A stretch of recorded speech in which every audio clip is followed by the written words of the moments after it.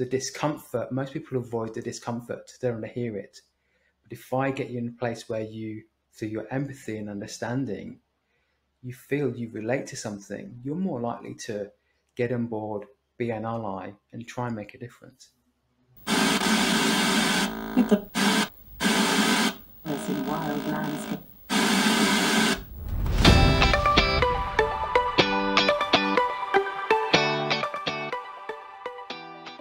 Hello and welcome to the Culture Things podcast. I'm your host, Brendan Rogers, and today we are recording episode 66. I'm talking with Martin Stark. Martin, how are you, mate?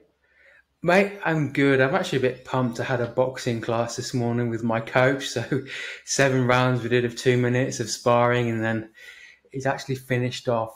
I've got really tight calves from running, so he finished off by massaging my calves to free them up a little bit. So it was a very different style of boxing class this morning, but I loved it. Sounds fascinating, mate. How long does the class go for?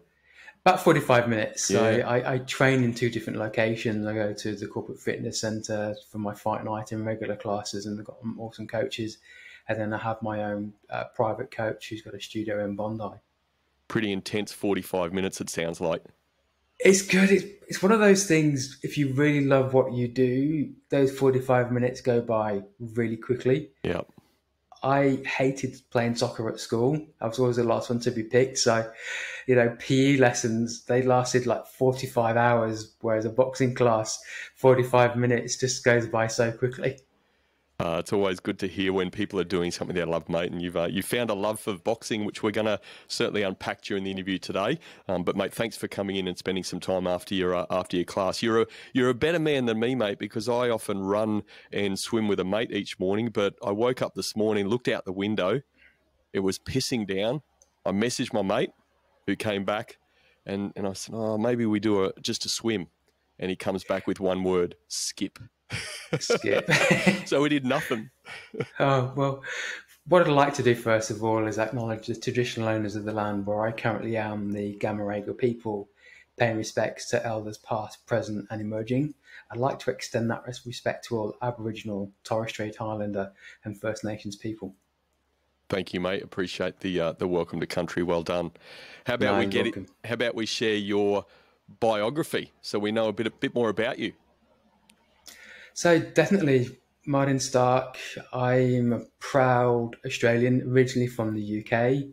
My day job is I'm organising the world's first LGBTIQ boxing competition, the World Gay Boxing Championships.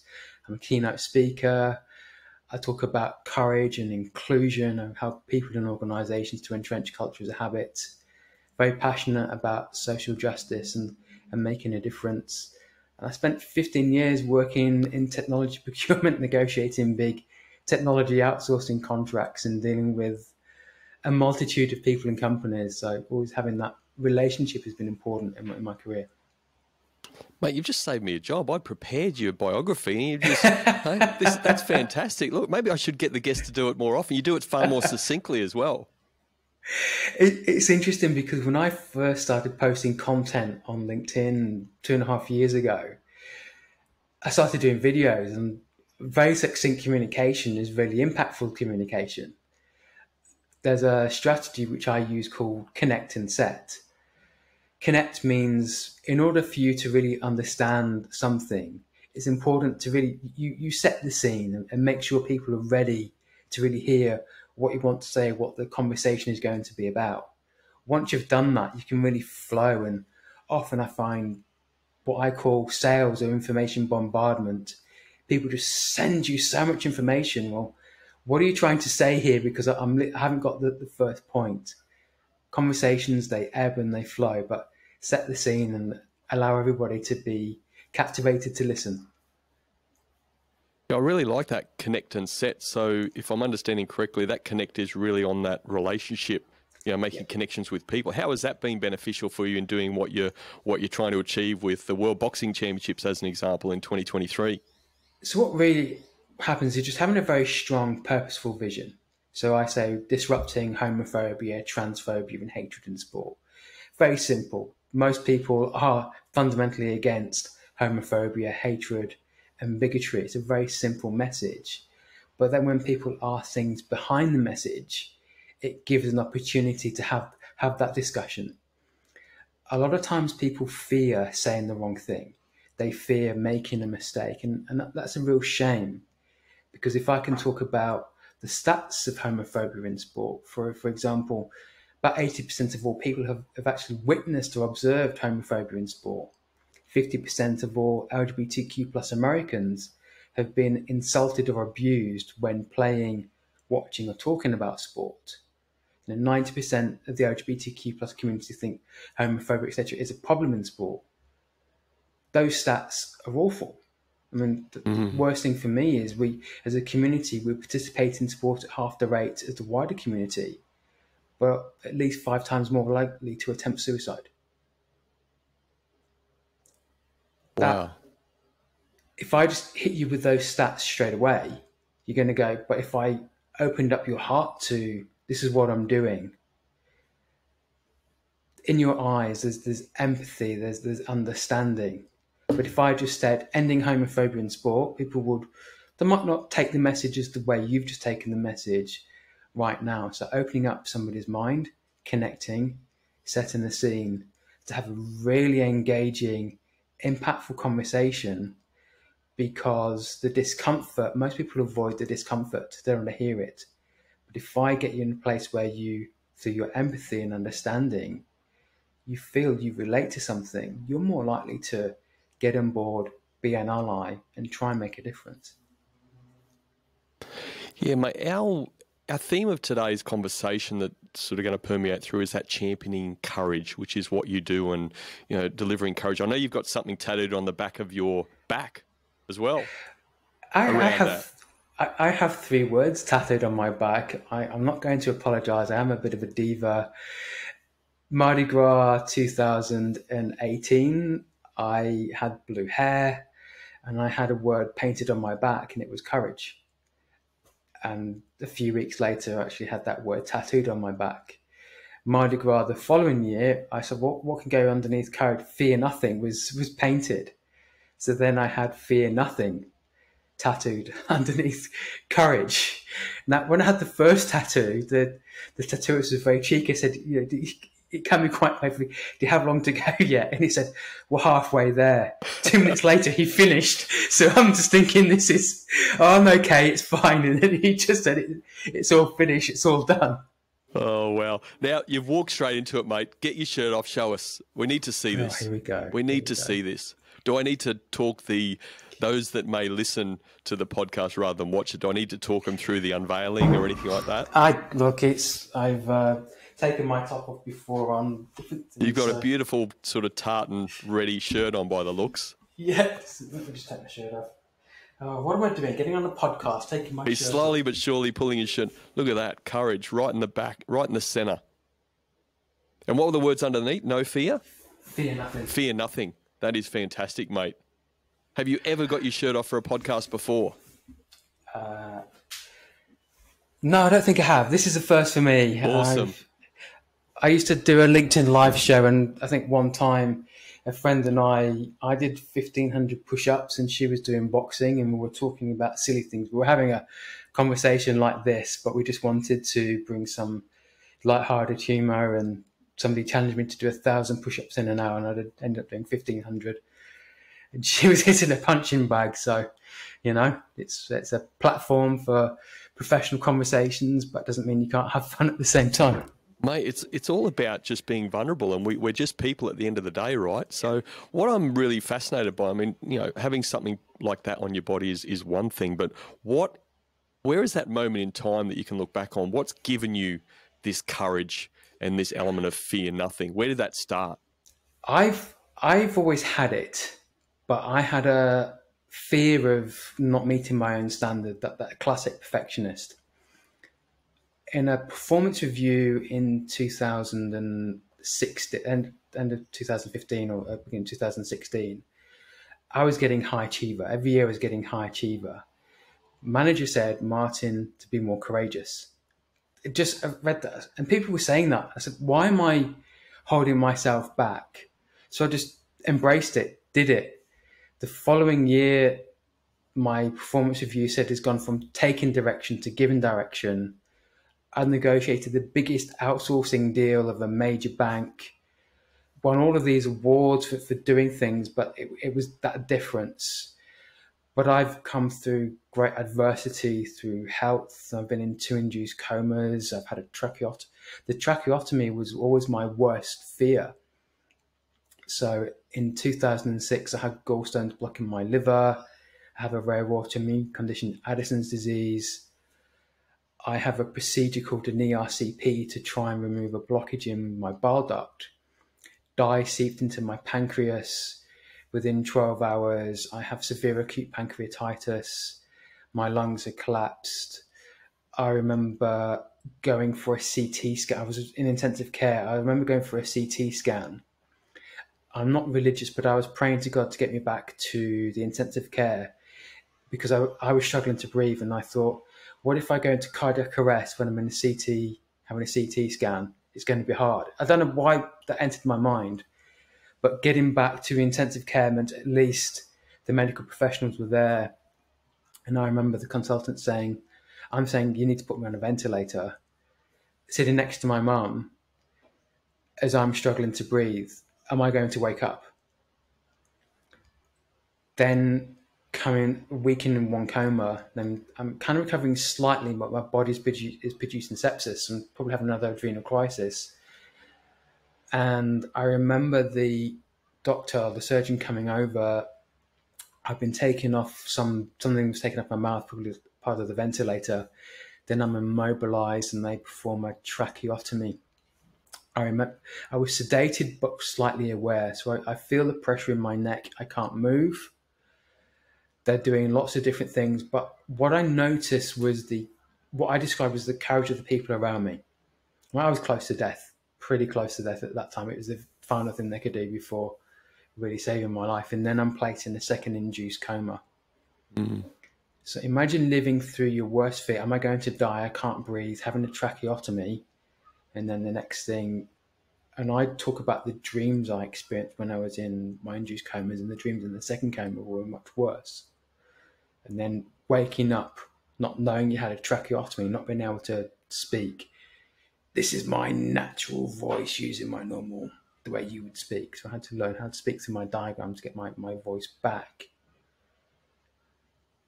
That experience was just one of other terrible health experiences I had to go through. A few weeks later, I was transferred to a major hospital and I was told I had a 50-50 chance of having bile duct cancer.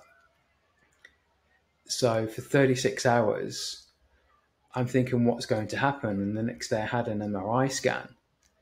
In my mind, I'd already decided that if it was an aggressive form of cancer and there's nothing they could do, for me, I was more focused on the quality of life. I don't want any chemotherapy. I don't want I don't want suffering to prolong. Luckily, it wasn't. A few months later, having major surgery. The surgery goes well, but my wound site gets infected. So I'm back in hospital again. Wound is opened up, cleaned. For 4 months, my wound site is packed daily. Then I'm back in hospital. I'm like the 4th admission and then diagnosed with Addison's disease, a rare autoimmune condition. So what can I do about this? I can't change any of this. I can accept it. I can educate myself. And through that, I'm empowered to then make the choices I have are within my control. I can't change the past.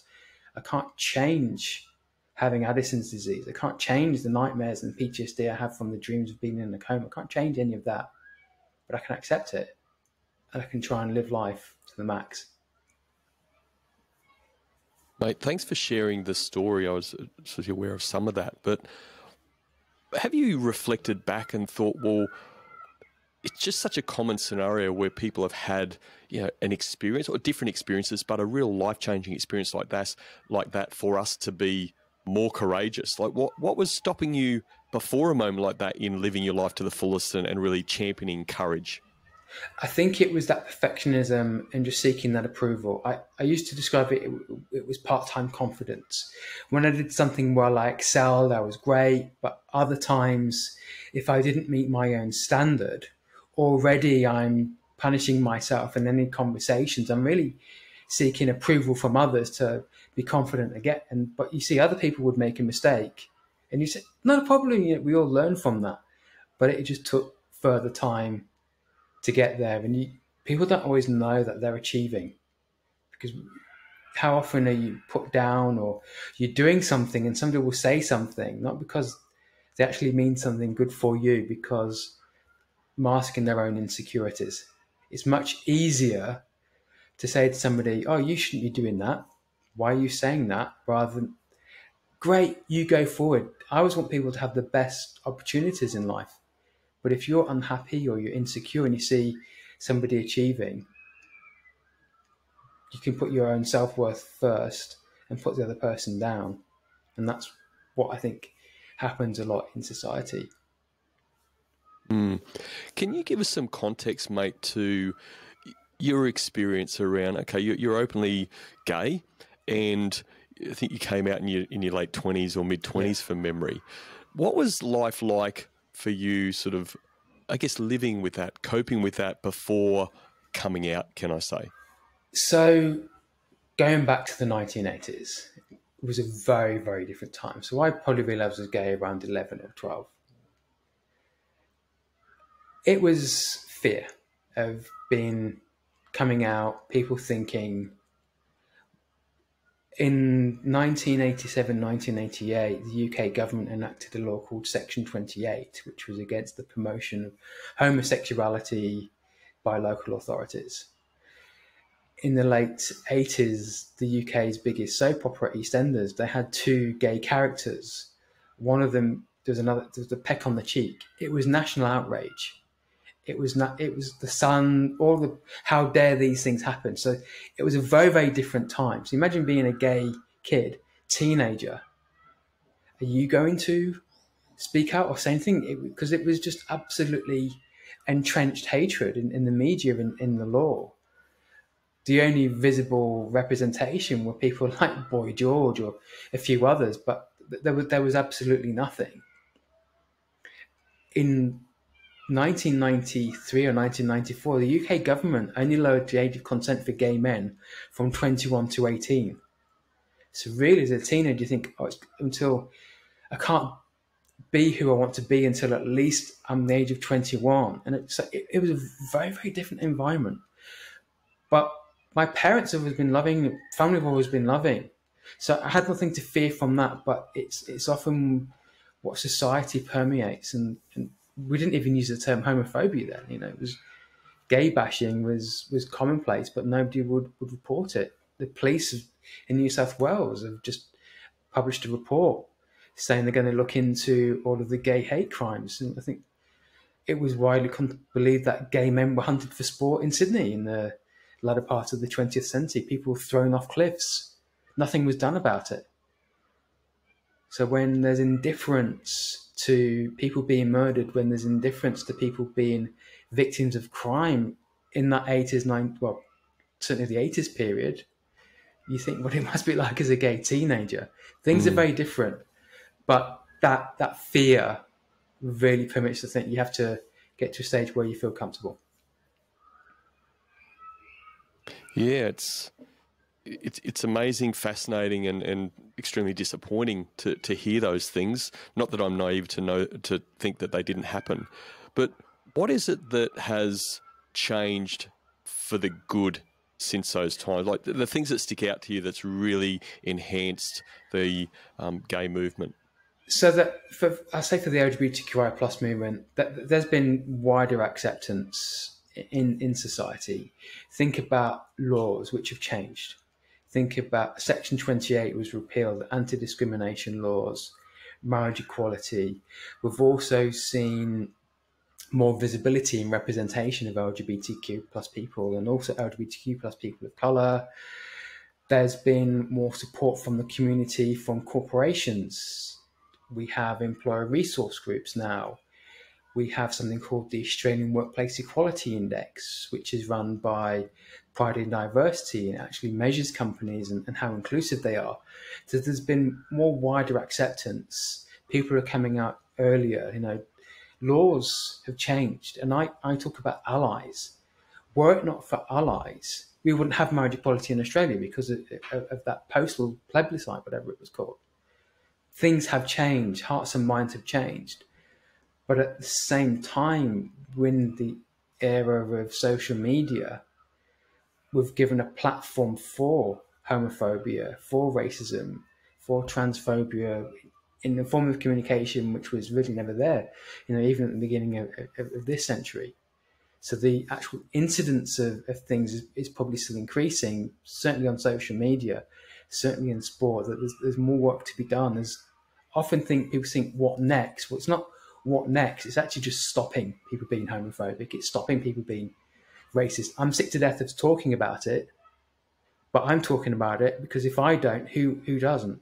Is it up to the victims to solve the problems of racism? No, as a white man who's married to a black man, it is in my interest to do that because I want my husband to have the same rights and privileges as everybody else. I, as a white man, if I say something against somebody who's making a racist comment, it means my husband, who may be experiencing that racism, if I say something, it stops him from having to say something. So we really need to move the dial on advocacy and not create an environment where people should have to experience discrimination. So what is it that you've spoken about, obviously given some context to what it was like previously and some things that have changed for the better. What do we still need to do? Again, I'm conscious of using that what's next, but where do we need to progress in this next, say, 5-10 years for you? In the next 5-10 years, I am concerned with the level of media focus on trans and non-binary people.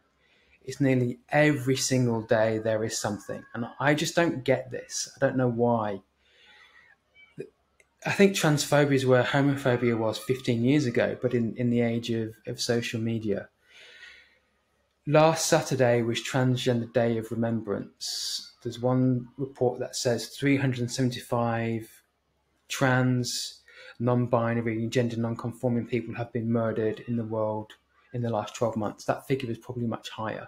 So it's actually an increase from the previous year. Black and trans people of colour are disproportionately affected by that. What we need to advance is also the fear of people being who they are. The younger generation, they're so accepting. They're really passionate about making a difference. We're talking about a positive social impact. Let's stop homophobia. Let's stop having more allies, wearing a rainbow lanyard, wearing a pin, more allies speaking up so that I don't have to say something, you say something. People spending 5 minutes educating themselves and reading what LGBTIQ plus may mean or what some of the issues are, so that really if somebody said something homophobic or racist, you would say, you know what, mate, this is the impact, and that's just not acceptable. Whereas when somebody says nothing, if it's up to me to say something, mate, I find that offensive. Well, the greatest things at the moment are saying you're just being woke or it's cancel culture. When has it ever been woke to actually say racism is wrong, misogyny is wrong, homophobia is wrong? When has it ever been cancel culture to say, you know what, if you make a racist remark, a homophobic remark, it's offensive, I don't like it, this is the impact it has. And I'm concerned with the polarization of things, and I talk about changing hearts and minds. You know, be a good friend, be a mate, do all of the things that friends and family do for each other. They support each other. You've used that word homophobia a number of times already. What, to help us understand, everybody to understand better, what is that? I guess there's some extreme levels, but maybe even what's the subtler versions of homophobia that you may have experienced or seen? So for me, homophobia is like the microaggressions. So for me, often if something has been very overt, if somebody's going to call me a poof or a faggot, you know, I'm not going to react to that. I may do if it's physically safe for me to do so. But it's all of those subtle things. Oh, you have a husband. They need to know that you're a boxer. Absolutely, you're they do. I will use my things. I will block and I walk away. But it's the subtle things. Oh, you have a husband, do you? mocking somebody who displays their pronouns. It's somebody who makes a homophobic comment and you don't say something. In the UK this week, they've got the Rainbow Laces campaign, which is trying to encourage people to wear rainbow laces when they're playing soccer and football and another sport. And it's a campaign to really stop and end homophobia, transphobia in sport. I think it's the Brighton team in the UK, that they go away and some of the opposing team fans just start chanting Rent Boy. So if somebody chants a racist comment, would you say something or would you report it? If you heard a homophobic comment, would you just laugh? If I said I don't like it, am I just being woke? It's just banter, all of those things. I'm not sure if you watched Azim Rafiq last week in being interviewed by the UK Parliamentary Inquiry. He's raised big issues about racism in cricket.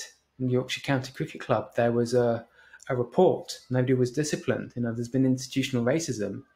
The Yorkshire County Cricket Club. But we're talking about institutional racism 20 plus years ago. Why does it still take the victims of something to do something about it? Why isn't it the culture within the club that if somebody says something offensive, if says something racist, that somebody doesn't pick up and say, hey mate, stop saying that? What does a heterosexual white person like me need to do to actually make a difference? Why I ask that, mate, is that my humble opinion is there's a lot of virtual signalling around lots of things in our society, but I want you to help me understand, what do I do to actually make a difference and not just virtue signal? I'm not saying I virtual, hopefully I don't, but I want to make a difference. Just the fact that you're a heterosexual white male means that you're a human being. You have experiences. You're a friend. You're a mate. Do all of those things. A couple of things you could do. You might just go and Google search. Just spend 5 minutes understanding what some of the key issues are and amplify some of those key messages. You might come along to a pride parade or a Mardi Gras parade. When you hear something, say something. When you're speaking with your friends, speak about these issues. If your friend says something, say, hey, this is the actual reason why they're saying this. Come along. Don't be afraid of making a mistake. Start from a place of inclusion, thinking about some of the things that you haven't had to go through. There's a transferring privilege, which is a term I really love. So as a white man, I've never had to change my name for when I'm applying for a job. So I've never watched Game of Thrones or Iron Man. So imagine if Tony Stark was real. He was my uncle. He's worth $9 billion. And if Game of Thrones, so the Windsors were the Starks. So I could call my uncle Harry, Prince Harry. I could call the quick Shizma, all of those privileges that I would have. But imagine I then had to change my name to apply for a job. Well, that's nonsense. But then when you're screening applications, leave bias at the door. Just look for people for who they are, their skills and their capabilities. Look at things where you've had an opportunity. You look at somebody else, they haven't had that opportunity. What can you do? How can you open the door for somebody? Who can you introduce them to? What conversations can you have? How can you raise an issue about bias in recruitment, or making sure that when people apply for their job, it does not matter what their surname is. They have the same chances as everybody else. Speaking up is probably one of the best things you can do, because the hardest thing is when the issues aren't spoken about or you fear saying something, nothing changes. As you're explaining that, there's this YouTube video that keeps coming to my head, which I've got to share. And it's just this guy, and he's just dancing extremely weirdly by himself in this field of a concert. And slowly but surely, the motto and the theory of the video is around leadership and taking that first step. And all of a sudden, slowly but surely, you see a person who sort of, goes up and just starts sort of slowly moving next to this guy who's still dancing really, what we'd say weirdly or whatever.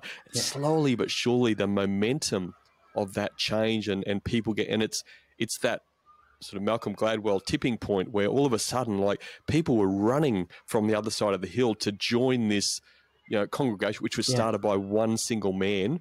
Who am I say to dance weirdly or not? But yeah, he was dancing differently, but the momentum that it was, I just love the power of that. And to me, that's you.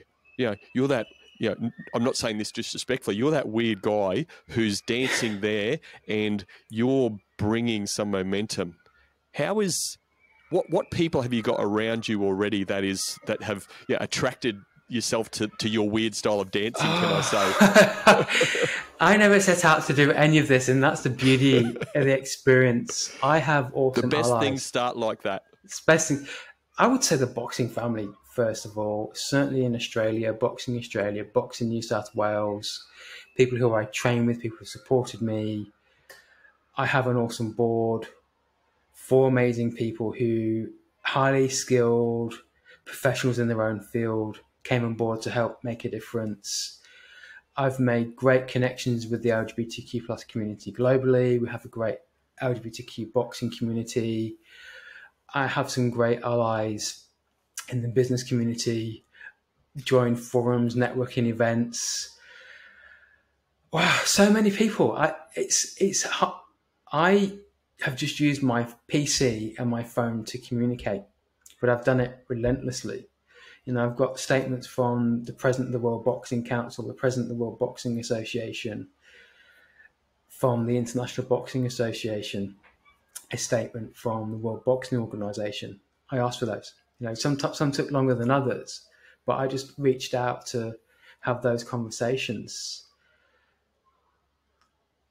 The hard thing is when you go out and share your message is you don't know who you're impacting. There's a young LGBTQ boxer in Sri Lanka who wants to participate in the championships in future years. A friend of mine heard about him and said, I'm going to send him some boxing gear. So this LGBTQ plus boxer just bought his first pair of boxing gloves. Now, I've asked the LGBTQ boxer in Sri Lanka, I've asked him, can I actually talk about the individual? The response was yes, but I will never name who this person is. That person is not comfortable. But the impact is having one conversation with a very close boxing friend who heard about this and said, wait a minute, I've got some wraps, I've got some bits that I can send this individual. So imagine somebody who's got the first pair of boxing gloves, really passionate, wants to be just who this person is, but an ally said, let me help him. What sort of motive? Sorry, go on. That's the real impact. Absolutely. How does that make you feel? What sort of motivation does that give you to know you're having that sort of difference? That most people there's an abundance of kindness, there's an abundance of compassion. When you see hate, look for kindness, and that most people are so decent-hearted. Not everybody can express that in ways they feel comfortable or yet feel comfortable. Some people, there's so many different ways you can help. So just sending boxing wraps and boxing gear to somebody in another part of the world who's just started out of their boxing journey, that's the change that I want to see. Such a brilliant story. Why boxing? How did boxing come about? At the end of 2017, I almost died. I've probably been in hospital about 70 times over the last 15, 16 years. I had an Addison crisis so severe. In emergency, you will hear resus, which is the resuscitation sections, where like if you've been in a car crash and you're close to death, that's where they'll take you straight away. So it was the first time I've ever been taken into the resuscitation. I wasn't resuscitated, but I was straight into resus. I almost died. My pulse was below 40. They saved my life. Royal North Shore Hospital is absolutely amazing. When I'm there, I give myself an intramuscular injection. The paramedics are doing all the right things, but I'm close to death again. So I know what's in the resus bay. What's next is probably going back in an induced coma if they can't stabilize me. And they do stabilize me, but that brought back the memories of being in the induced coma. So often we connect memories. So I'm kind of back in a very strong PTSD moment. So I have a few self-defense classes at the local martial arts centre. The second class just happens to be boxing. Boxing was almost barbaric. It was not something I would ever consider, but suddenly I'm like, I'm enjoying this. I can actually do this. And I continue having lessons, and I catalogue my journey on Instagram. The gay boxing hashtag has less than 1,000 posts, whereas boxing has got 20 million. So I just continue. Decided I want to go to the gay games in 2022. I was calling myself the future world gay boxing champion. I want to win gold for Australia. Then find out it's no longer a listed sport. And I understand that because there are only so many sports. And I actually have an Addison crisis, and I'm in hospital attached to a drip. And I go, why don't I just go and create the world's first gay boxing championships? And one of those crazy ideas that seems to catch on. Who does that? Like, where does that come from? Have you ever thought about that? You know, you referenced your parents before and loving parents and upbringing and stuff, but there's that stuff, that substance in people. Not everyone just sort of wakes up or has a moment like that and, you know what, I'm just going to do my own thing. I'm going to create it myself. What's that driver there? I think I've always, as I was talking earlier about courage, holding myself back. But I've seen what's possible. The Gay Games has been going for 40 years. A few people started that. I've seen what has happened in international sport and LGBTQ plus sport. So I know what's possible. I know what can be achieved. So when I see a vision, I can see this can be done. So I just reach out there and see, let's make this happen. And start building relationships with people with that succinct communication, with that connect and set way of communicating. You get people on board, you build relationships.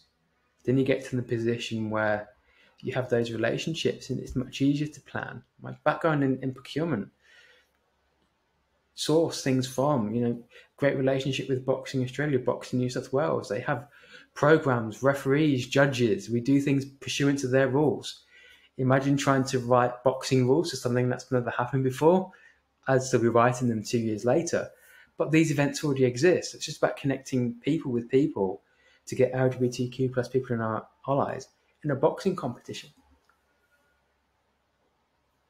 Are the establishments doing enough, in your opinion? As you said, and I've seen the letters on your website and the letters of support, fantastic. Again, are they doing enough to progress where we need it to go? No. Some are, some aren't. I'm going to say within this country, I've been impressed with boxing and the leadership and the engagement. I think we've seen great progress, certainly with rugby union in this country. It's been great to see the Bingham Cup held in Australia in 2014. I think some sports at the leadership level, they're only just starting that journey. With racism is in cricket. To be honest, cricket has not taken racism seriously enough in the UK for that to be even resolved as an issue.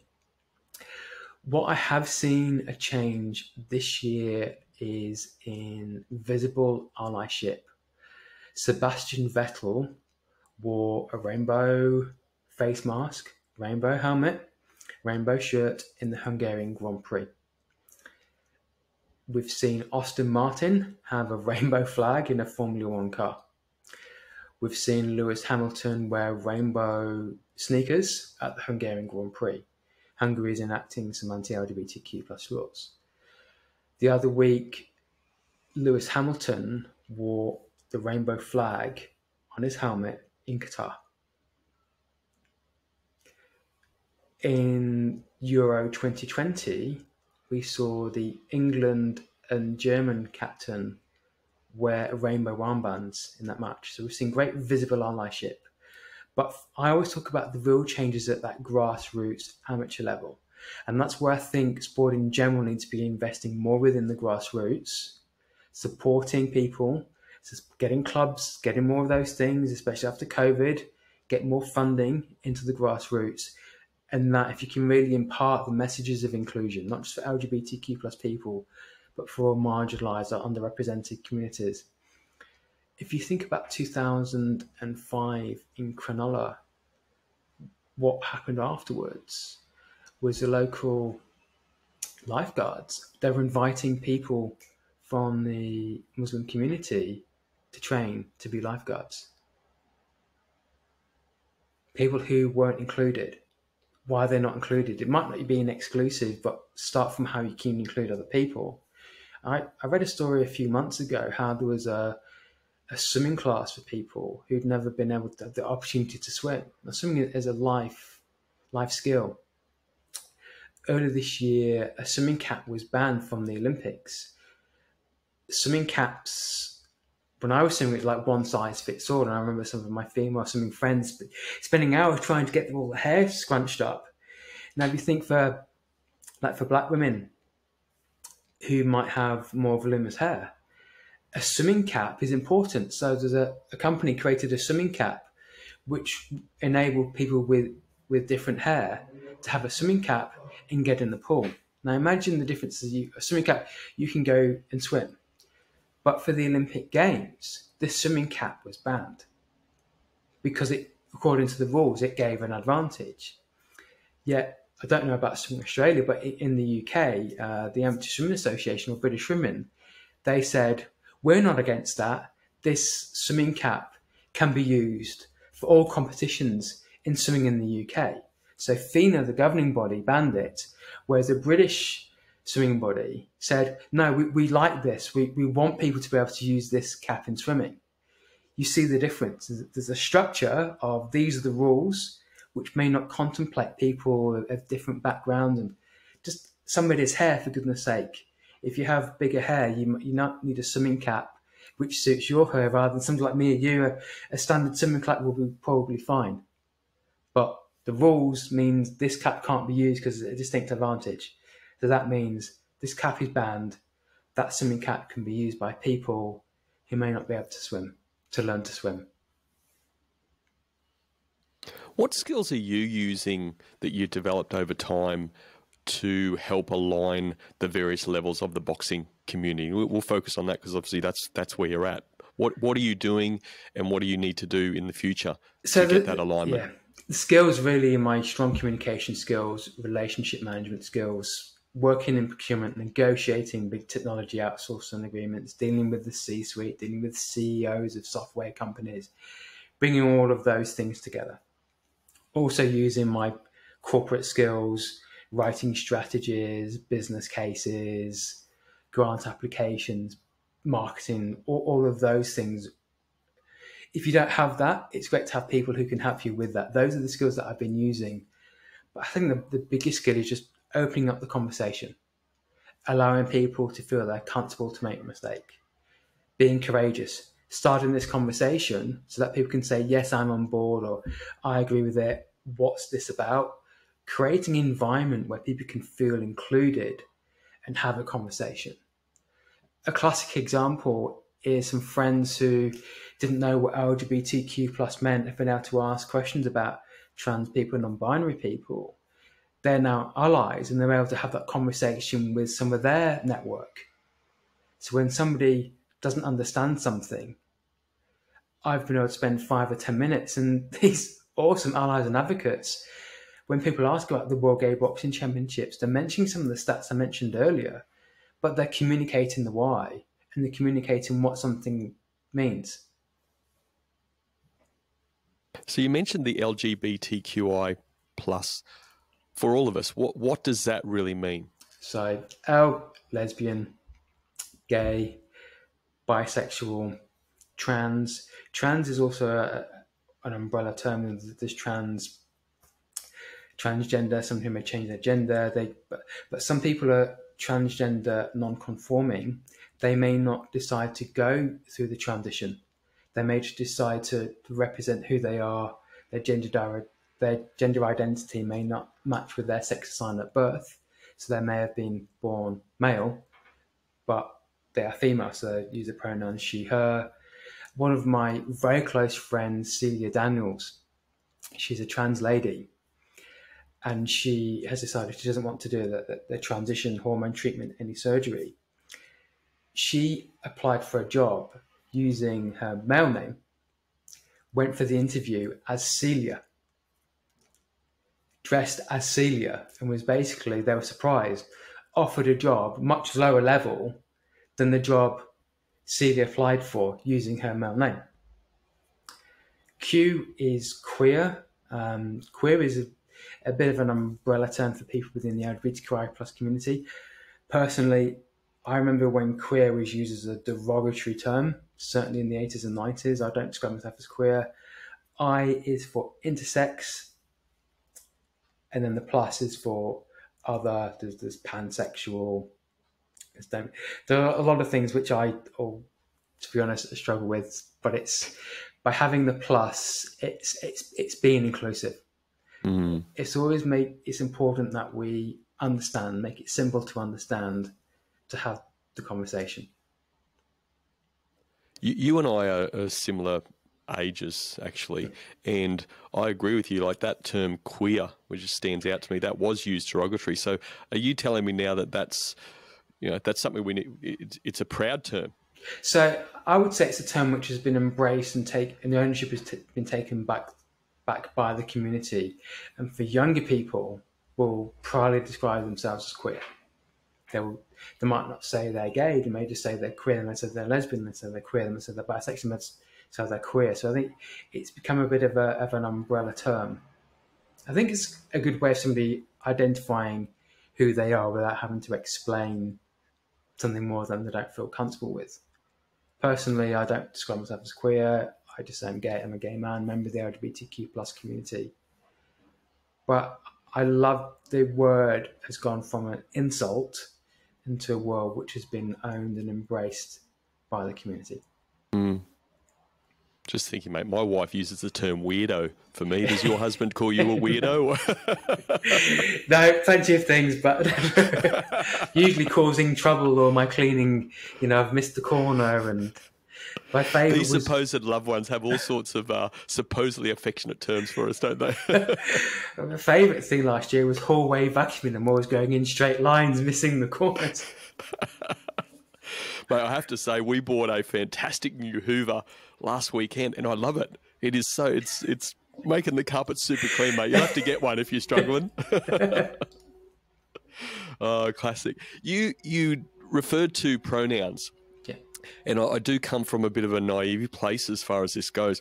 Can you please help me understand what is the value and what is really the importance of the pronoun situation? This is really about providing an environment where people feel comfortable to express who they are. Some stats that I'm reading is that about 25% of younger people are identifying as non-binary. So their sex assigned at birth may not align with their gender identity. They may decide as non-binary. So I will display my pronouns as he, him, just to provide an environment where somebody who may not feel comfortable explaining that they're non-binary, they're trans, if I put he, him in my email, if I put it when I'm on a Zoom call, then the person could say, my pronouns are they, them, and it just creates an environment where they can just be who they are. As a gay man in the closet, the hardest thing was hiding. We come out every single day. But imagine going into a meeting, you see somebody displaying the pronouns or doing that, and somebody could say, well, I'm trans and my pronouns are she, her. You've taken away so much angst and replaced that with an environment of confidence and where people can just be who they are without apology, without hiding. What value do pronouns have for me? I think pronouns are also part of your identity. So I'm a proud gay male, so I use he, him. Pronouns, somebody might ask, what pronouns do you use? We say, I'm Brendan and I use he, him. Another person, trans person, I'm going to use she, her. Because by using she, her, she's able to confidently be herself and be respected by other individuals. A non-binary person may use they, them. By you expressing your pronouns, you're creating an environment where they feel comfortable to express who they are. But imagine the opposite. Imagine you're trans female and you're constantly being called sir, referred to as he, being called a bloke. Imagine how cruel that is on your character, your identity, who you are. And that person just keeps doing it. Whereas you're in a meeting and you just display your pronouns, so that person is less likely to do that because you've created an environment where people can be comfortable. We talk about psychological safety. Psychological safety is so important. As I mentioned, that the stats of self-harm and suicide are incredibly high within the LGBTQI plus community, particularly young LGBTQI plus people. But the difference where they don't have to hide who they are, for me, I suppose today's world would be much easier when it would come out at school, because now there are, there's so much more support in place for young people. Imagine if I don't have to talk about pronouns where the teacher might just say my pronouns are he, him, she, her, they, them. It's not even a conversation. It's just respect. It's just kindness. It's courtesy. It's dignity. And what you've explained makes a lot of sense to me. Again, putting yourself in the other person's shoes, that empathetic approach, it absolutely perfectly sensible and very respectful. I respect people that do that, and I personally have no challenge or no issue with that. And I really appreciate you explaining that to me to help me gain a better understanding. Where I feel less comfortable is that I'm not a person within the LGBTIQ community. I want to continue to have an understanding of that, but I still don't understand what value I can provide, and why would I use pronouns when I don't need to. Like, I am who I am. I'm not sort of what you explained. By you using your pronouns just in an email signature means I can be myself around you, means you're an ally, you're doing visible allyship. Okay, so this is where how you define ally comes in. Yeah. It's about advocacy. It's about creating that environment. And you don't have to. I mean, you don't. But it's about just being a good mate, a good friend, especially for the younger generation coming through, who are so aware, who are more confident to express who they are. Can you imagine going to school, coming out and having all of your peer group accept you and support you versus having to fear that? Or you leave university. There are some studies show that an LGBTQ plus student will be out at university, but they'll get back into the closet in the workplace. Imagine you go into work, you start your first job, and a few people who are allies just use the pronouns in their email signature or on a Zoom call. Then you felt, I'm a non-binary person, I'm just going to discreetly add they, them to my email signature. I don't need to even ask the question. I'm going to start doing that now. And when I go into a meeting, I don't have to explain what non-binary means when I'm using these pronouns. It's just respect. It's just courtesy. It's just accepted. It's not even a discussion item, because there's that visible support and I'm accepted for who I am and I can contribute to the fullest. Or if I'm having to hide who I am or hide part of me, constantly having to explain why I'm using these pronouns and what that means. You as an ally, you can spend 5 minutes reading something. You can spend a couple of minutes understanding something. And if you can act what you've learned, why wouldn't you? It's not compelling, but why wouldn't you? Mate, thank you very much for explaining that.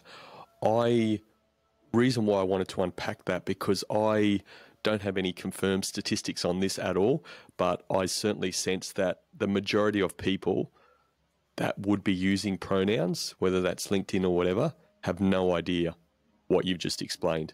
I agree.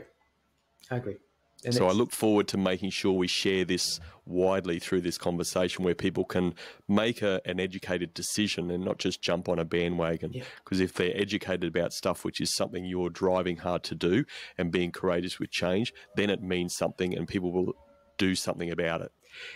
It comes about just being respectful. It's just from a place of inclusion. My concern is when, it's, this is woke, this is cancel culture, all of those things. I don't know what any of those words or those terms mean now, because if you say you don't like something, your class as being a snowflake, you're too sensitive. I mean, the right to free speech, when has the right to free speech never included the right to reply or say, you know what, I don't like what you're saying? I only like what you're saying if it agrees with me. Absolutely. If not, I'm going to call you all the words under the sun, and if you say something, you're cancelling me. Or we've got to stop that nonsense and just start being respectful, being inclusive, and spending 5 minutes researching something and then maybe asking somebody a question. We've had a very respectful conversation. I haven't felt uncomfortable in any of it.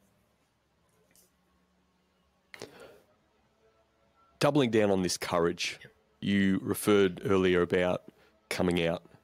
I guess it's a common term in the LGBTIQ community, I imagine.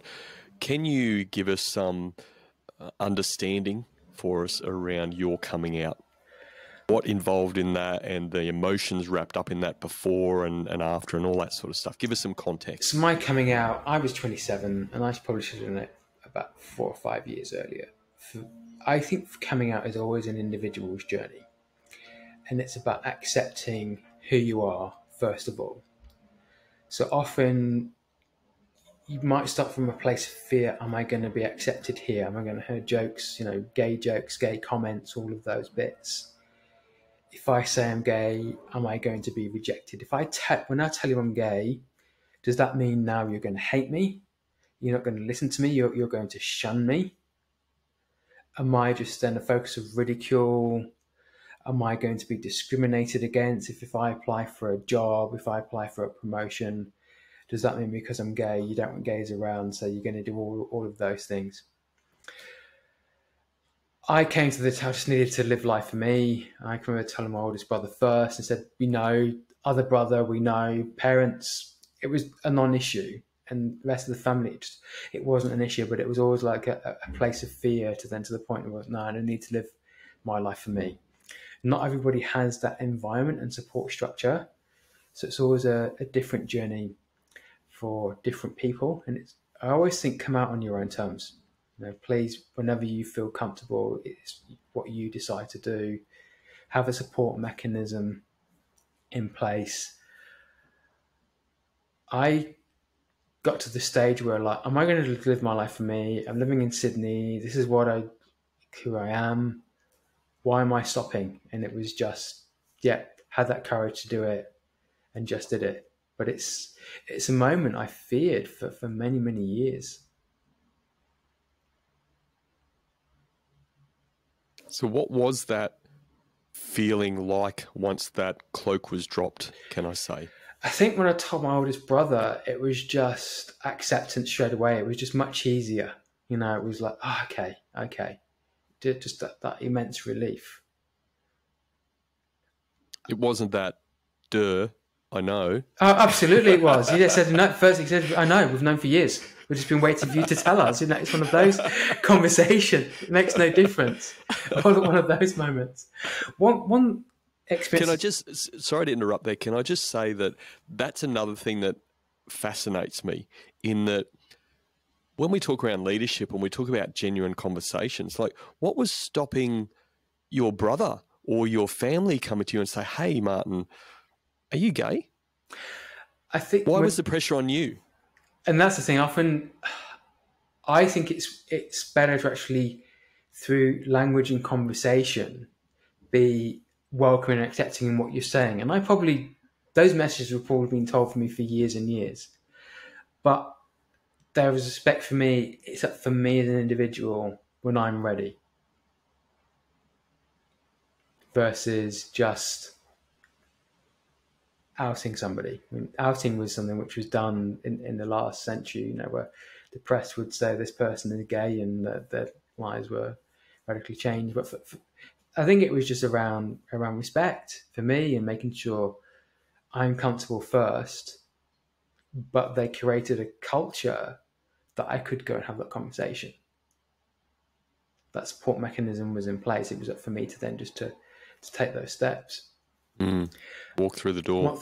I mean, a few years ago, I was mentioned having blue hair from Mardi Gras. I remember being at a location of work. I have to say, I am very disappointed that you haven't donned the blue hair today, Martin. You wait till it goes yellow in 2 weeks in my fire. But arriving at work early, sharing the lift with two other people, and I was getting those looks of disapproval, those microaggressions. And, oh, look at this guy, he's got blue hair. And then I happened to mention, Mardi Gras this weekend, and their faces changed, big smiles and everything. So at one point, you're getting those looks of being judged. Why am I having blue hair at work? To suddenly difference. There was that acceptance of those individuals. But what their reactions didn't bother me in the slightest. But why did it take to me saying it's Mardi Gras this weekend for them to be smiling and accepting? Versus other people would come and ask me, what are you doing for Mardi Gras this weekend? Love what you're doing. See the difference where I'm accepted and supported versus getting in a lift with those looks of disapproval, looks of shock. And I think allies turn that around beautifully. Yeah, I like to say it's always trying to come from a place of curiosity as opposed to judgment, isn't it? Yeah. Mate, we haven't spoken a lot about the Gay Boxing Championships in 2023. Here's your chance to spruik a little bit about what's happening and all the work you're putting in and the momentum you're gathering around that. So from the 18th to the 22nd of February 2023, we're going to have a 5-day amateur boxing competition at the Wink Stand at the Australian Turf Club in Randwick. So we are planning for having a maximum of 200 participants. So it's open to the LGBTQIA+ and allies. So we've engaged heavily with our boxing friends here in Australia. So our competition is based on 3 by 2 minute rounds, amateur competition with participants matched on their age and experience. AIBA, which is the governing body for amateur boxing globally, have announced 13 new weight divisions. So what we've done is we've selected 6 of those weight divisions. So for example, it could be like 57 to 60, 63 to 66 kilos. So we're going to offer 6 weight divisions, amateur boxing competition, knockout style, over 5 days. We've got support from World Pride, from Mardi Gras in terms of letter of support. Clover Moore, love her. She gave us a beautiful letter of support earlier in the year. This is for me giving back. The first politician I met was James Griffin, who's a state MP for Manly. And I'd met him at a few events previously, and he said, as soon as you're ready, come and have a conversation with me. So contacted James Griffin's office, had a meeting a week or so later, and he gave us our first letter of support and helped introduce us to a few other people.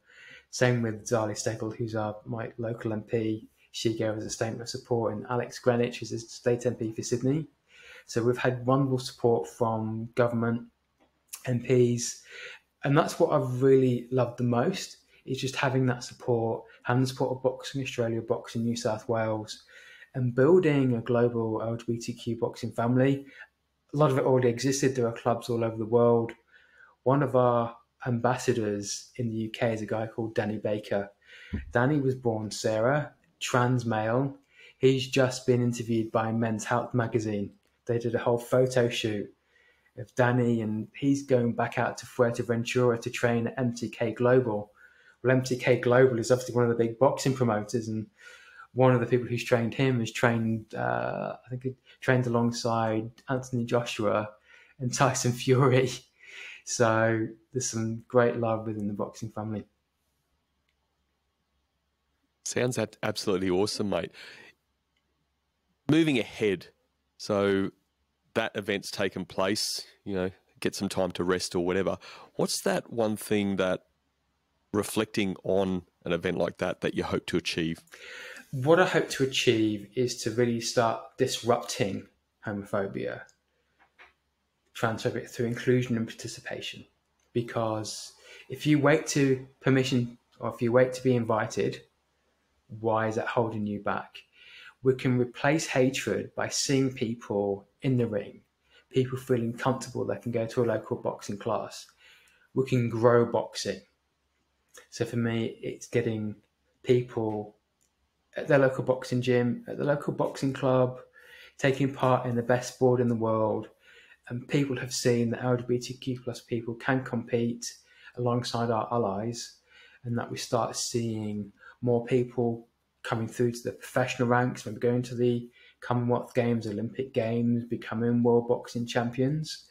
But we can stop having these conversations. I don't need to talk about homophobia in sport anymore. Those stats I shared, they're starting to drop, that they're being reversed. I've said by 10 years' time, the reason I set up this organisation, I want to no longer exist. I don't want to be talking about the need for a competition for people to feel safe. I want people to talk about a competition where people feel welcome, accepted, and just go along. Mate, I really love how you've brought that back again, what you mentioned at the top of the show around your purpose, you know, disrupting that environment. Fantastic messaging. What about, let's get selfish, because you're a fantastic leader, absolutely have no doubt, because everything you talk about is changing others, and you're driving that, but you're doing that selflessly, and that's that courage driving through. You're using this tag, gay boxing champion. Yeah. Let's get selfish. Are you going to be gay boxing champion in 2023 at the end of that tournament? No, because I'm not competing. Oh, what? Martin, you're all talk and no action. Absolutely. So I changed my Instagram tag a couple of years. I just put gay boxing champ. I love that title. One of the reasons I'm not competing is because I have so much to organise. And I'm probably going to be the promoter, the games director. So for me personally, it's going to be a lot to get done. It didn't take long for me to realise that the purpose is really what is my passion for doing this. So I want to make that happen and lead that change.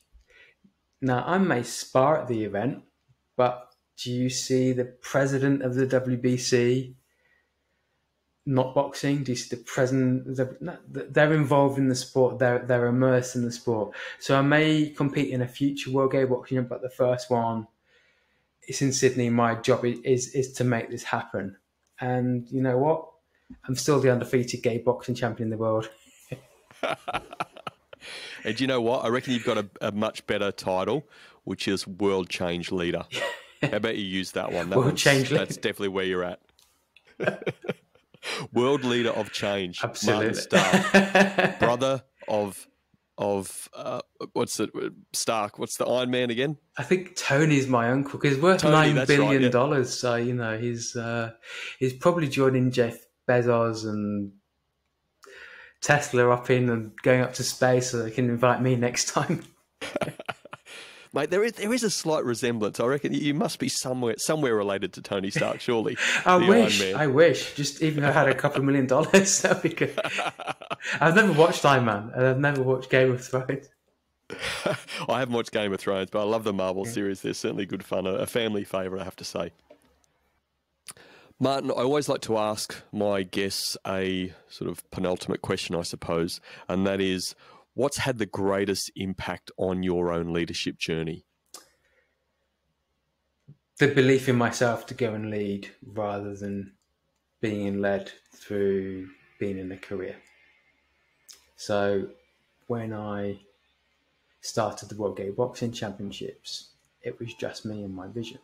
It was just me doing that. When I first started posting content on LinkedIn and writing articles, it was just my own thought leadership and knowledge. It wasn't waiting for permission or asking for an opportunity. I just started doing it. So I remember leading the biggest commercial negotiation I did was a $300 million outsourcing contract. and made it happen. So I knew I was able to do this, and just connecting with other leaders outside of the bubble of working in procurement, working in corporate. When you leave one environment and you go to another work environment, you need to establish relationships all over again. But when you network, when you grow, when you share your message and you have the confidence to share what you believe,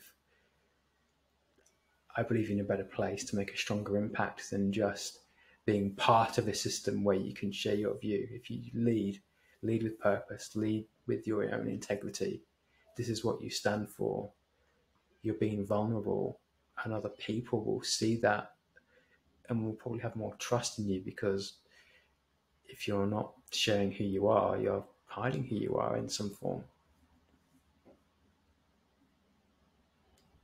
Martin Stark, I don't care what your sexuality is.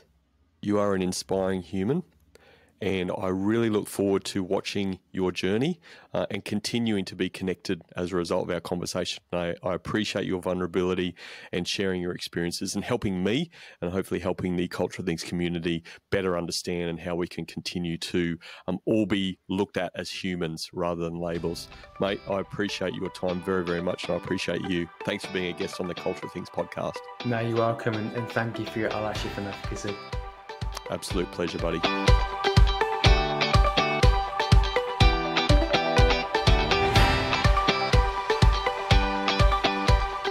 Do you see Martin as a gay white man championing a cause? Or do you see Martin as an inspiring human? Maybe both. Whichever way you see him, he's a man on a mission to disrupt homophobia, transphobia, and hatred in sport.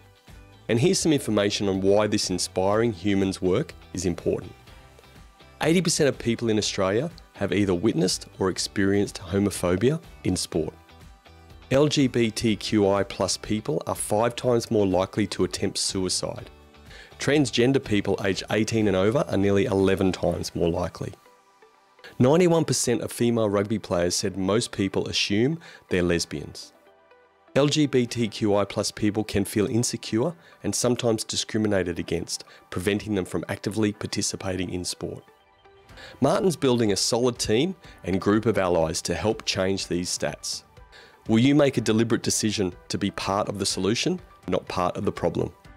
These were my 3 key takeaways from my conversation with Martin. My first key takeaway: leaders lead with courage and action. All change starts with one thing: a courageous person to lead it and take action. Martin's the courageous person leading change and taking action. No virtue signalling here. He's gathering the LGBTQI+ community and its allies through the magic of sport. And if you check out the World Gay Boxing Championships website, you'll see he's working to a deadline. Real courage, real action, real leadership. My second key takeaway: leaders are selfless. After recording, Martin shared the other reason he wasn't competing in the World Gay Boxing Tournament. He didn't want to take away from the credibility and purpose of the tournament. It's an unfortunate fact that some people would say it was rigged, or it's a setup if he was the tournament CEO and he also happened to win. I saw it in him when he told me he would love to be competing, but like a true leader, he's being selfless and putting the team and cause first. My third key takeaway: leaders lead with a vision. Martin's very clear on why his organisation exists. It exists to disrupt homophobia, transphobia, and hatred in sport. This is the beacon which drives them every day. It's a key checkpoint that helps guide their decisions. A vision is part of the filtering process, deciding between all opportunities and the right opportunities. The best leaders know it and therefore lead with a vision. So in summary, my 3 key takeaways were: leaders lead with courage and action. Leaders are selfless. And leaders lead with a vision. If you want to talk culture, leadership, or teamwork, or have any questions or feedback about the episode, you can leave me a comment on the socials or leave me a voice message at thecultureofthings.com. Thanks for joining me, and remember, the best outcome is on the other side of a genuine conversation.